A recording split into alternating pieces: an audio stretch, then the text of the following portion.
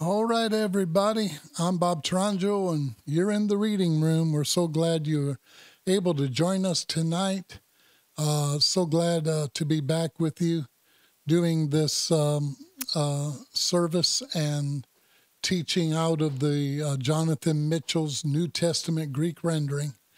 And we're going to be reading tonight in the book of Ephesians, and we'll be actually doing chapter 4. But I'm going to read before that a few verses so that we can continue where we left off at. The last time I was able to do a reading room was September the 23rd, I believe it was. So it's been a while. And I encourage you to go either on Facebook or YouTube and watch the September the 23rd reading room. I went back and watched it myself, and I was really blessed by it. It was a powerful chapter, and the last few verses were very powerful. So that's the reason why I want to go back and to the third chapter. But first, we want to come to the Lord so that He can help us to understand His Word and to give us spirit revelation about Jesus Christ. All revelation is about Jesus Christ. Hallelujah. So, Father, we thank you tonight. We thank you for those that are taking the time to join with us, Lord. And I ask you, Father, that they will be blessed, and that each and every one of us, our ears would be open to what the Spirit would be saying to the church, the ecclesia, in this day. Lord, I'm asking God for you to give your presence to us tonight in a real way, and that each one of us would be saturated with the Spirit of God, and that, Lord, we would learn more of you, that you would allow us, Lord, to see into your greatness, and that, Lord, you would peel back the layers so that we can truly see you as you are. We thank you for the great plan of God that's in the scriptures.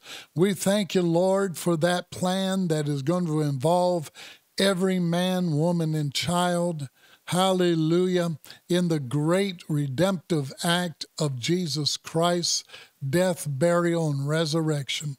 We thank you tonight that we are right in the forefront of what you're doing in this day.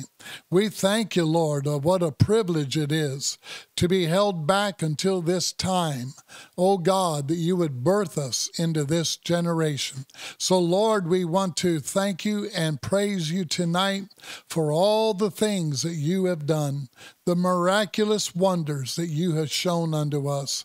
And we want to give you the praise and the glory and the honor forevermore. In Jesus' name, amen and amen. Glory to God. Well, he has done great things for me. I'm so glad to be here. And there were times in this past recent part of my life where I could have went home with the Lord at several times. But I've always felt that I have something more to do in the Lord. So I have confidence in him that he will not cause any of us to be shortened in our journey in him. And we're assured of that in him. So there's no fear in us concerning that. But I want to thank him that he's kept me for this hour. Hallelujah. But let's start in Ephesians, the third chapter, in the 20th verse. And you'll be reading it behind me on the screen. It says, Paul is writing, but by or now in the one being continuously able and powerful to do, make, form, create, and produce above and beyond all things. That's one thing that we need to know for a fact that we know our God and that we are able to discern how able and powerful he is to do what he says he's going to do. And I want us all to be able to see that, to know in Christ that he would not say it if he was not able to do it. Praise the Lord.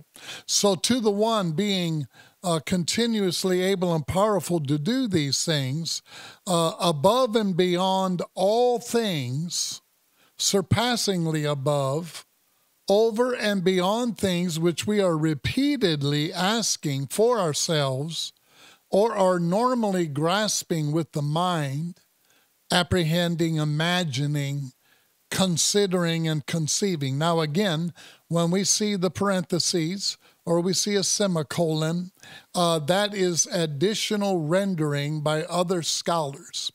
That's what I love about Brother Mitchell, is that he has wrote this rendering, but with an eye to giving us all of the truth of the scriptures as possible, and that he doesn't mind, and I don't mind, taking more time to be able to have as much in-depth understanding as possible.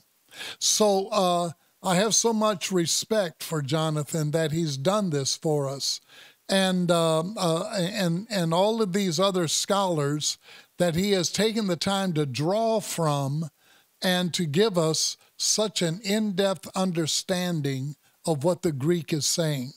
So it doesn't just say, he's not satisfied with saying, or are normally grasping with the mind.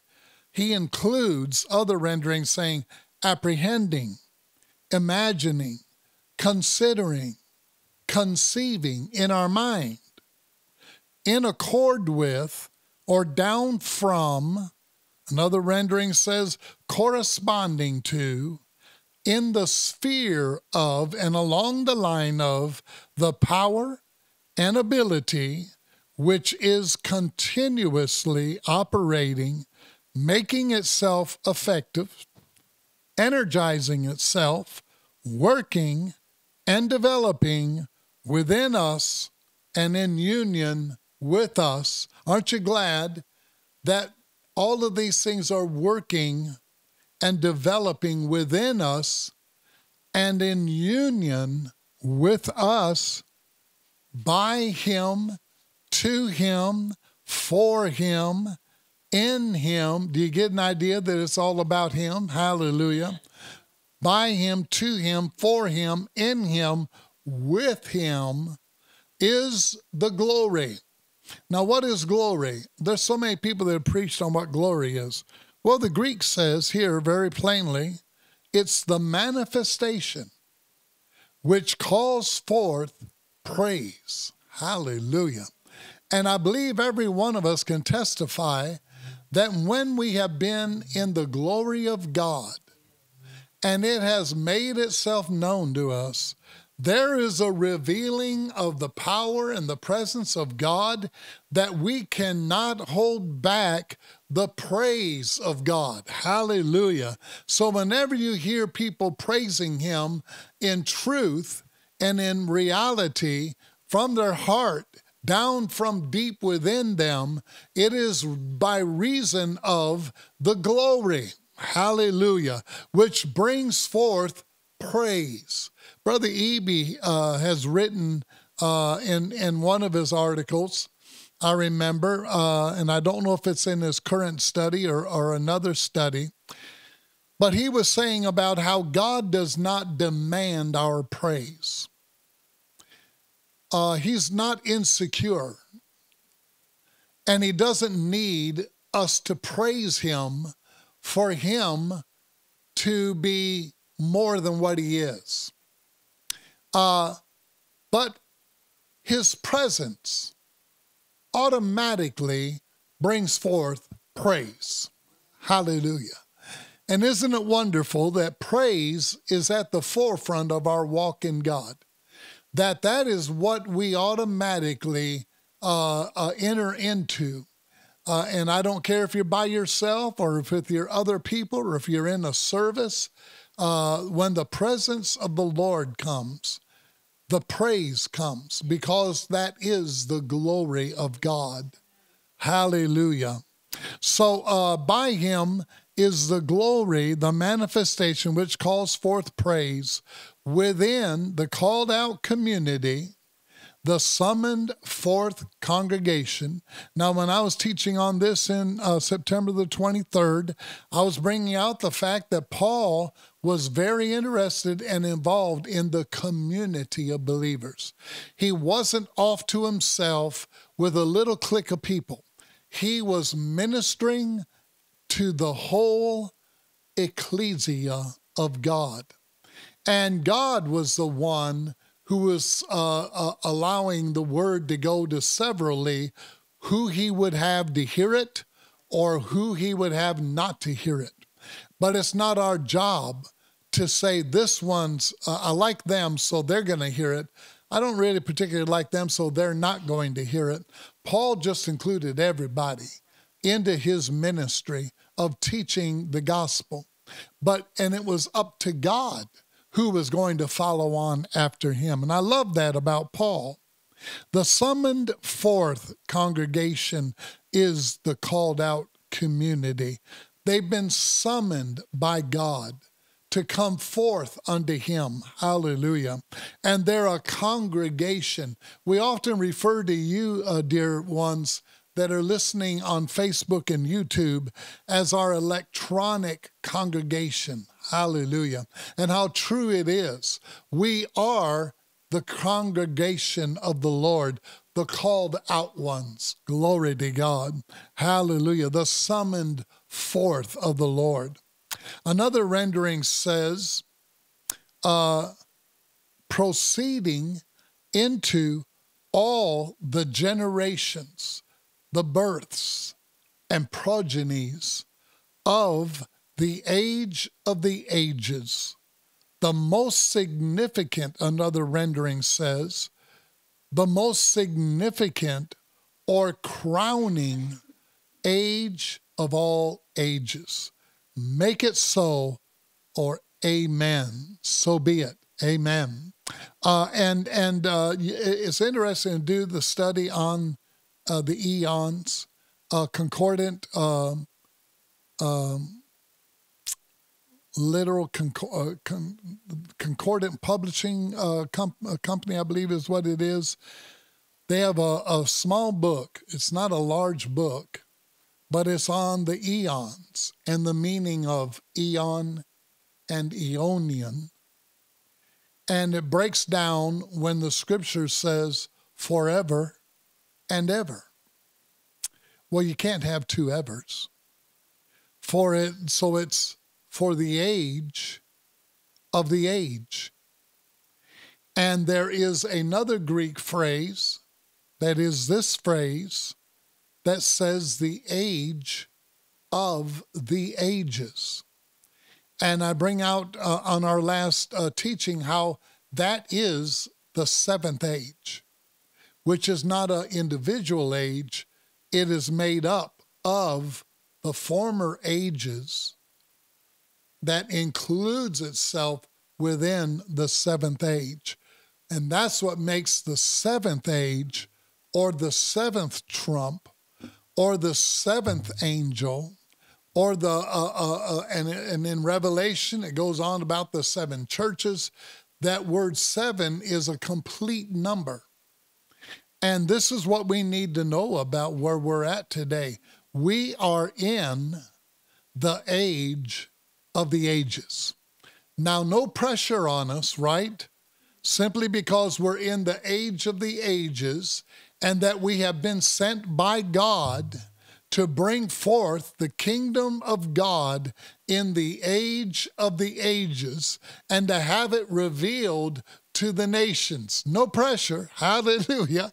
Amen. But we are that company of first fruits that are going to bring forth the gospel, the good news in all of its fullness and all of its content and intent for humanity and for the whole creation of God. So this is our age. This is the age that we have been called unto. And how privileged are we to be hearing this word at this time, at such a significant age that God is earmarked for himself. And we're reading that as Paul writes this to the called out ones in Ephesus. He is letting them know, all of this is to let them know how great their calling is, how great the responsibility is for them to be able to understand what God is doing in their age. Hallelujah. So we go to the 4th chapter. And the first verse, and it says, I myself, or Paul, the prisoner or bound one, captive within, in union with, and centered in the Lord, the Christ, or Yahweh. If you're going to be a prisoner, and when we say we are a servant of Jesus, who is our master, that has connotations in a lot of people in modern day of being a slave under an unrighteous form of slavery. And this says it in the way that I see it in the Spirit. I myself, the prisoner or bound one, we have no choice. We have no will in this. You don't have anything to say about it. You have no say-so in it whatsoever. You're bound. You're shanghaied. You've been tied up and hit over the head and taken on the ship. Hallelujah. And you have nothing to say about it. And you have entered into this captivity of the Lord. But it is not the captivity of days gone by where slaves were actually apprehended that way to be brought to America. This is a righteous master who we have known before the ages began. Back in the Father, we knew our master. Hallelujah. And he has come to reclaim us, to bring us back unto him, and to lock us up into him and his plan for us and for creation. So Paul says, within and in union with. This is a union that we have yielded to and willingly made ourselves one with him. Willingly, I say. He didn't have to chain us up. He didn't have to lock us up in some prison house. The only lockup that we have is him, and that is heaven. Hallelujah. That is something that we all praise and bless the Lord. I want to be locked up in Jesus Christ. Can you imagine the life flowing through you as you are brought forth in union with him? Amen. Now, back on September the 23rd, our last session, I was bringing out this union, and I was bringing out how it needs to be done not only between us and God, but between us, the body of Christ. Whatever happens between us and the Lord, that kind of oneness has to also be done within his body, because he is our head. He's not sitting over there somewhere and we're all joined with him and the body's divided. The head is what unifies the body. And because Jesus is our head, we must become one. And I brought out on September the 23rd about how this is how we are with our brother and sister and the Lord himself many, many times. Most of the time, we are rigid and we are closed up and nothing can get through to us.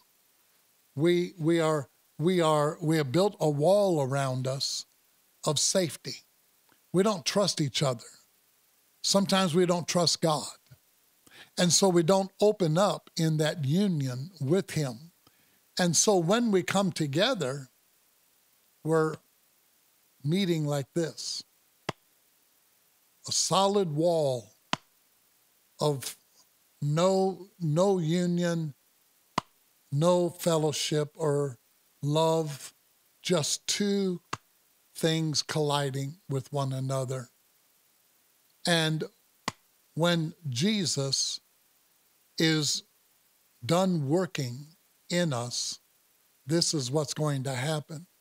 There is going to be an entwinement by the separating of our fingers or our protection, and we are going to form a bond that it is talking to in the Greek, an unbreakable bond. You see the strength in that versus this? This is where we are headed. And we have that with some that we know so well and that we love and they love us. But this is going to have to happen with everybody. Yes. And it's Jesus that's going to do that. But this is what I want to be with you. Amen. And with the Lord himself. Praise God. So it's not enough to be this with Jesus. We all have to be this. And no, Bobby Jean, I'm not going to do the church and the steeple and the people within the church. Hallelujah.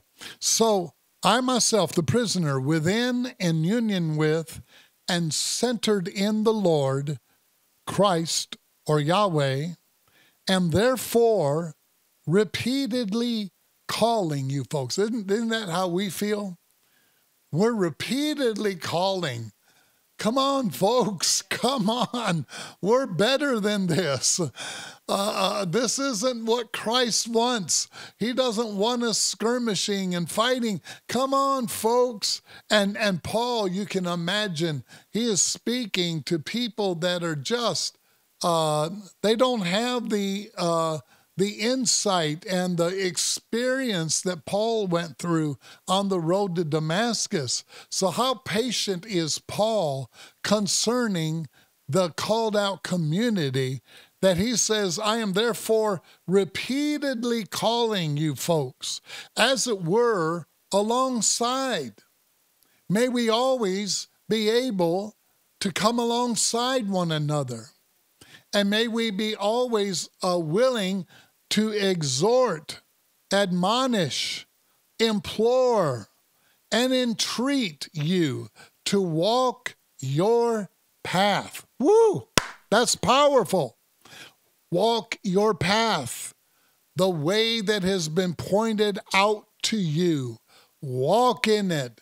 Don't walk in my path. Walk in your path that God has given to you. All of us have a path in Jesus, and we are going to have to find that path and walk in it, no matter how many times people try to get us aside from it. We have to stay in that path. So he says, walk your path, behave, live your life worthily, pertaining to or in a manner suitable to the value of the calling and invitation in regard to which you folks are called. I can just hear Paul and I saw that in Romans also so much. He is just beating them over the head with this constant calling them and letting them know you are partakers of one of the greatest gifts that God has to give. And don't waste it on pettiness, on infighting, on doing things that don't pertain to the kingdom of God. Live your life. Behave in in a fashion worthily pertaining to the calling and invitation in regard to which you folks are called or from which you were summoned. And you know what a summons is. It's where you receive a summons from the court and you have to appear. So this people and us today have received a summons, and we need to make sure that our calling is sure.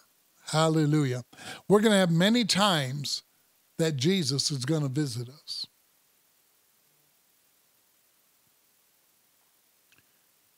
There's many comings of the Lord. Most Christians only know of one coming, and that's what they would call the rapture. But throughout our life, the Lord comes to us at various and sundry times, and he appears to us. And it's usually when there's a change going to happen in our life. And he will unveil something to us, and we will walk in that. And we will learn that. It'll be new to us. And many times we think, this is it. This is it, man. I've come to the final leg of my race. I don't see how it gets any better than this. You know, I didn't think it would get any better than being filled with the Holy Ghost. I didn't see how anything could be better than that. And there's many times that I've thought, this is it. This is what's going to bring us into the fullness. And I would learn it, and I would be a baby in it, and I would mess up with it, and then I'd find my way in it, and then I'd find the path for it, and then I would become more familiar and more confident in that working in me, and I would minister it more and more confidently, and then it would come up to a place where I would be, what's the scripture say, a craftsman with it. And then another appearing, another coming of the Lord. And I would go right back to knowing nothing. Amen. And I would have to learn it again. And I would have to fall in love with that again. And that's how it is. Many comings of the Lord. Here he is. He's saying, I'm imploring and entreating you to walk your path worthily pertaining to the calling and invitation in regard to which you folks are called, with all lowliness of attitude. I'm sorry. The proud and the arrogant cannot enter into this. Paul makes that very plain. With all lowliness of attitude. Another rendering says humility in frame of mind. Wow. Humility in frame of mind. I prefer you, Phyllis, before me. I count you, Pauletta, as greater than I am in God. Bobby Jean, I count you as more knowledgeable about the Lord than I am, more able, more willing. And I see, as we start seeing each other with this lowliness of attitude, not taking the high seat, taking the low seat. Not expecting people to make a fuss over you, but you making a fuss over others. What a difference. With all lowliness of attitude and gentle kindness and friendliness, with long suffering, even tempered, forbearing patience. Another rendering says, a long wait before rushing in passion, And last session, I told you that October the 4th, when Bobby Jean was going to come home from Michigan, that's what was going to happen. And she ended up coming even earlier, so praise God.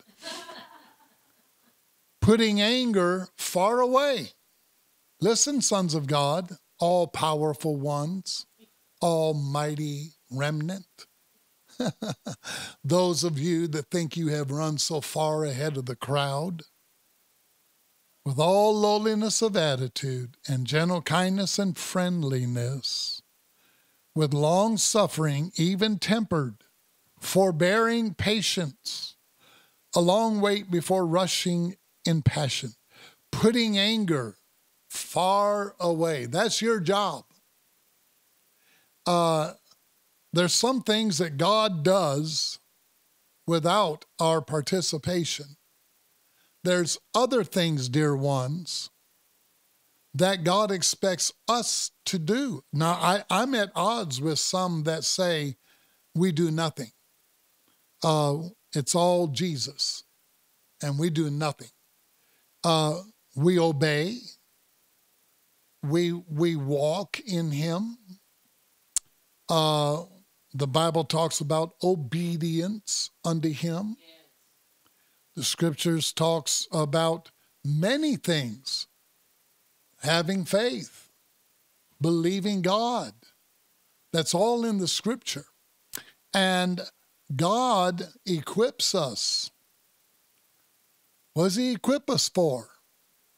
To be able to use that equipment to the purpose that he has for us. So, putting anger far away. That's what you have to do. Passionate perseverance unto the goal. That's what you have to do. You run the race. Did it say Jesus is going to run the race for you? You run the race according to the course of the event that you're in. We're in the age of the ages, meaning that we are in a last leg into the fullness of God. So, if that's the case, we're going to have to run it with all that is within us. Hallelujah. Unto the goal. Continuously holding one another up. No wonder we need to hold one another up. There's some of us that are going to get weak and weary in the race. There's some of us, one of the most astounding things I'd ever seen was a women's, I believe it was in the Olympics, a woman's race where this contestant, there was about 6 or 7 women running the race on the track, and one of them fell. And the one that was up close to winning the race stopped and went back and picked her up and carried her across the finish line. Now, that's a runner that was drilled into her. Win, no matter at what cost, cross that line first. But you see, this isn't a first thing. This is companions in tribulation. This is members of family, of brothers and sisters in the Lord. And if we see one fall, we have to go back and get them. and carry them across the finish line. Are we willing to do that? I pray so, because God will try us on that. And some of us have already done that. Instead of us saying we are, I don't want to use a certain word, we are better than others, and we're going to stay in that attitude of being better, then that isn't going to go back. Paul, in writing to the community, has within him the nature that demands that he brings others up to where he is. Hallelujah. We're not here to just singly or group-wise rush in to something, because I'll tell you what's going to end up if anybody does that. They're just going to stand there until we get there. They're not going in without us. And that's kind of funny, because people break their necks trying to be first, and the first will be last, and the last will be first. And that's sad, but kind of funny at the same time, because there's no understanding of how God operates. That's how he operates. You seek to save your life, then lose it. If you try to save your life, then you'll lose your life and everything else that you have. It's the opposite of what you would look at in the natural and think, well, I've got to be first. And no, that's up to God. I've got to be this. No, that's up to God. And this is what I feel today. If we're going to be in this final race to the finish line, then we have to be single-minded. And we have to have love for one another. And we have to be living sacrifices for each other. This is what Paul's talking about. Continuously holding one another up. I'm sorry, my throat's kind of dry.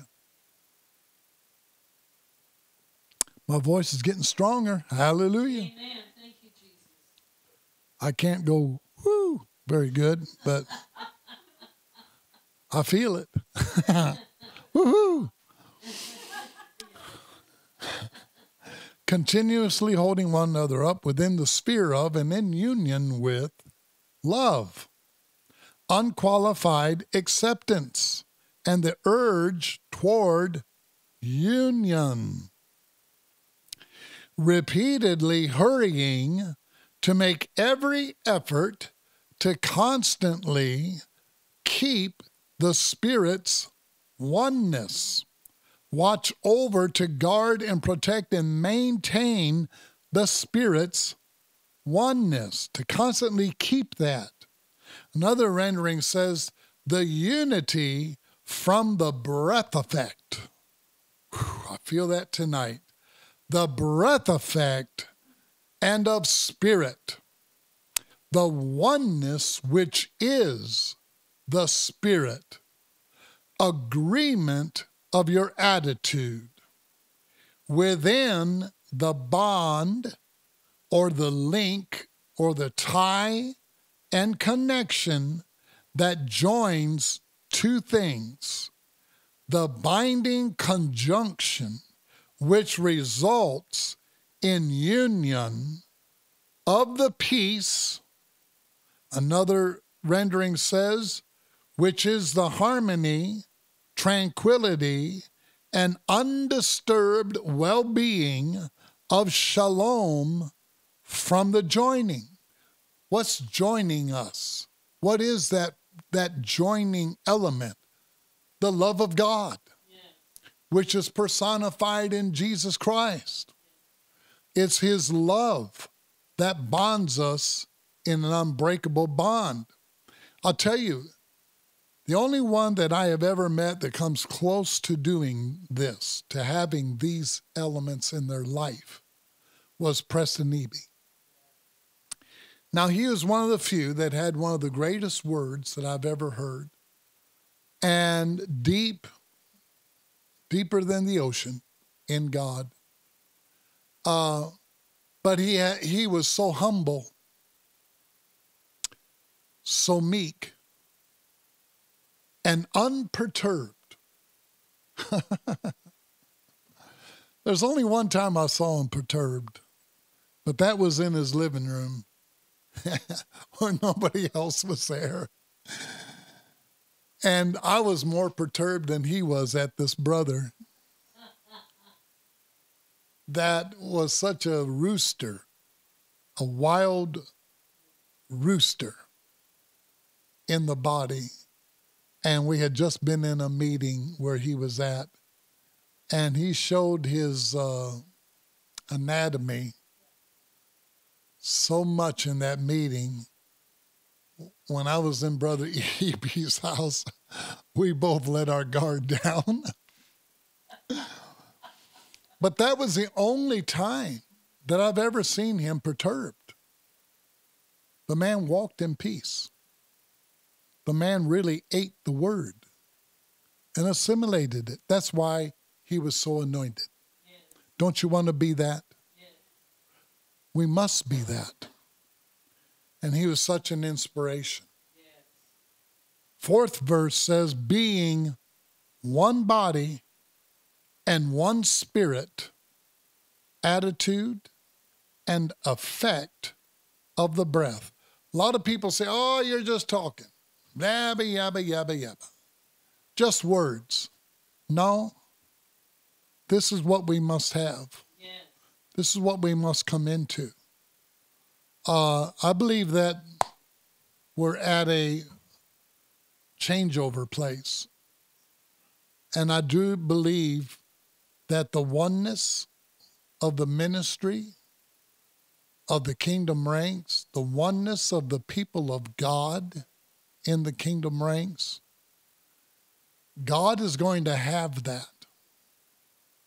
And I shudder to think what God's going to do in order to have that. And I'm scared for myself. We have to learn war no more. And we have to start becoming friendly and loving and supporting and lifting up and not going off on our tangents. We have to trust one another. And so let's assimilate this. Let's eat it, get it down into us, being one body and one spirit, according as you folks were also called within the midst of one expectation. Another rendering says, in union with one expectant hope of your calling or your invitation. Fifth verse says, with one Lord or owner, one faith. Another rendering says, faithfulness, fidelity, loyalty, reliability, confidence, conviction, assurance, and trust. And another rendering says one belief, and that's Boltman that has that rendering. With one Lord, one faith, one effect of submersion and envelopment, which brings absorption and permeation to the point of saturation. Saturation means you can't contain anymore. If something is submerged and it absorbs what it's submerged into. It reaches a point of saturation. And this is what Paul is saying to us. Envelopment, which brings absorption. Do we not need to absorb? Tell me, when you've been in meetings, don't you just sometimes just sit there and absorb like a sponge? Everything being said and done, and it just comes into your being, and you're permeated with it to the point of saturation. Woo! Hallelujah. Complete satisfaction. Complete feeling of being not able to receive any more. Contentment. 6th verse says, one God and Father of all humans. He is the God of all humans, whether they know his name or not, whether they're Buddhists or not, or serving any other God or not. He is the God and the Father of all humans, whether they know it or not. And one day they will. They will come to know him as he is. Hallelujah. The one, definite article, the one, uniquely one. That's what that article means. Uniquely and none other like one. The one upon all people and moving through all people and within the midst of all humanity and in union with all people and all things. What point do you think Paul's trying to bring forth here to these people? He's the God of all humans. Now, I told you what God has done for you all, and I told you of your exceedingly great calling of God, and I've told you of your union with him, but I don't want you to get high-minded about that. I don't want you thinking like he is your personal, individual God and that he loves you more than anybody else. I want you to know that with the power that God is going to give to you, you need to know and understand that he is the everything of everything. God, all in all. Hallelujah. And I feel like pleading over and over for the sons of God to have this permeate them so that they can absorb this, so that they could quit having this better than thou egotistical attitude when it comes to their callings and the nations and their own fellow brethren in Christ. I pray that you can see this and understand this. The one upon all people and moving through all people and within the midst of all humanity and in union with all people and all things. Oh, my Lord. Let's just praise him for a moment. Oh, thank you, Lord. Thank you, Lord. Permeate us until we are saturated with this humility, Lord, with this level-mindedness, Lord. Hallelujah, hallelujah. Tear down our high places, yes, so that there's no groves in our mountains set up as idols to our highness, to our exaltations. Let there only be one exaltation in our midst, and that is the exaltation of Jesus, the Christ of God. I pray throughout all peoples everywhere, but especially for my own household of faith, my own ranks of the kingdom. I pray for you that we will lay down all swords, all spears, that we would lay down our shields and our armor, and that we will embrace one another without the feel of metal between us, without a suit of armor between us, that we would be entwined with one another. Hallelujah. And that entwinement might exceed us, that it will go to all men everywhere according to God's plan. Hallelujah. Hallelujah, hallelujah. May God make this real in our hearts. Only God can change our minds and our hearts. Only God has the power to change our course.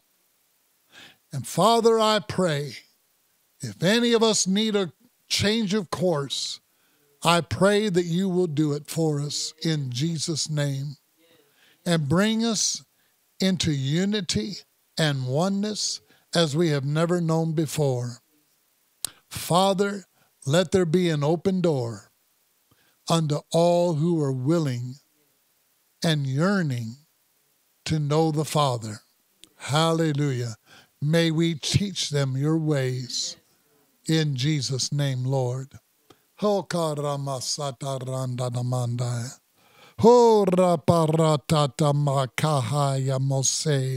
I speak this, Lord, as a creative word.